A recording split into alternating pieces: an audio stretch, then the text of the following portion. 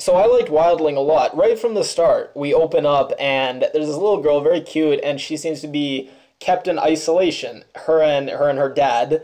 You don't know if it's her biological father, who's played by a very famous actor, but in particular in the horror genre, and he kills it. He does a great job, very menacing when he's telling her this bedtime story, and he has this creepy, almost whisper voice. Reminds you a lot of Michael Douglas's voice, and so creepy. The story he tells her about how they have to stay in this room and they can never leave because the wildlings are out there, and she's the last. She's the last one they haven't gotten, and they're after her.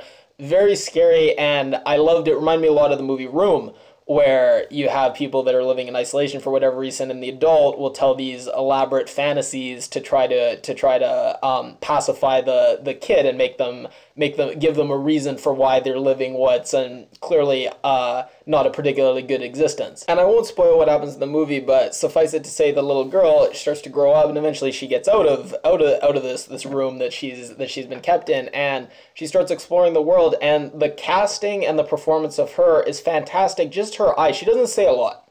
She doesn't have a lot to work with, but the amount of emotion and depth of feeling she's able to convey with these big, bulging eyes that just seem like they contain so much hurt and so much suspicion, and she's very suspicious and frightened of this new world, but also wonder. And that's totally what someone who had been kept in isolation and this very, very constrained existence, and then all of a sudden was exposed to the big wide world. I thought, of course, they would have these big bulging eyes and be so scared and so fearful and so suspicious, but also so innocent and so filled with wonder and awe at even the smallest things. Now, I will say probably the biggest criticism of this movie is that some of the symbolism and the metaphors that it explores, they're not new. And famous example of or famous movie Carrie, you saw how Carrie's mother kept her tucked away and seemed to think the world was too dangerous and isolated Carrie a lot. And then when Carrie got her period and started going through puberty and experiencing sexuality, the combination of the isolation and then this puberty,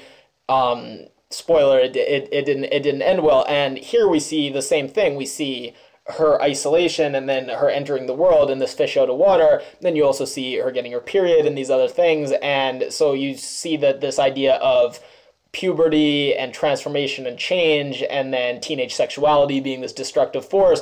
Those are some very, very common tropes in the horror genre, but I still think the movie handled them really well and was quite good. And then the trope of the old blind but wise mountain man who he's the true believer, and they're talking around the campfire in hushed tones about the old legends and the old bloodshed.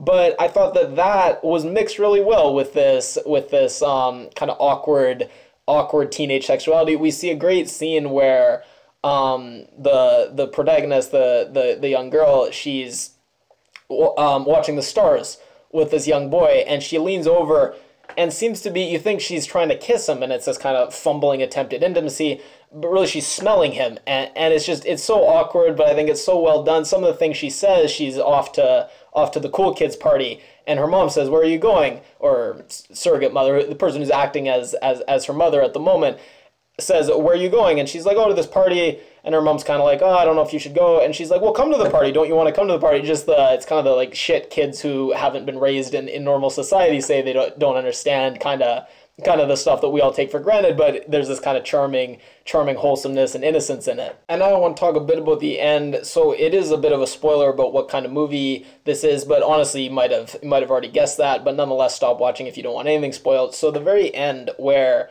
he's cutting into her stomach, and I just thought it was so interesting that it wasn't soft like flesh, and it wasn't even fur. It was like, it reminded you of a coconut, just the way a coconut is almost wood, but kind of fuzzy wood, and it was such an interesting texture for someone's skin. And I loved how we never really understood quite what a wildling was or what she was turning into. It seemed like she was going to turn into a werewolf at some point, but it seemed more like Neanderthal or just kind of a caveman wild state. And I love the shots we get of the mountains, and especially this one shot we get where it's a helicopter going, and we just see tree after tree after tree after tree, and it just gave that idea of wilderness just being infinite, and the idea that civilization may be very powerful and dominant now, but wilderness and the wild is in some sense more primal, more primordial, and will really outlast us, and is there all around us, even as much as we try to build our civilization. there's always going to be that wildness that is so massive and so powerful. It's always going to be there.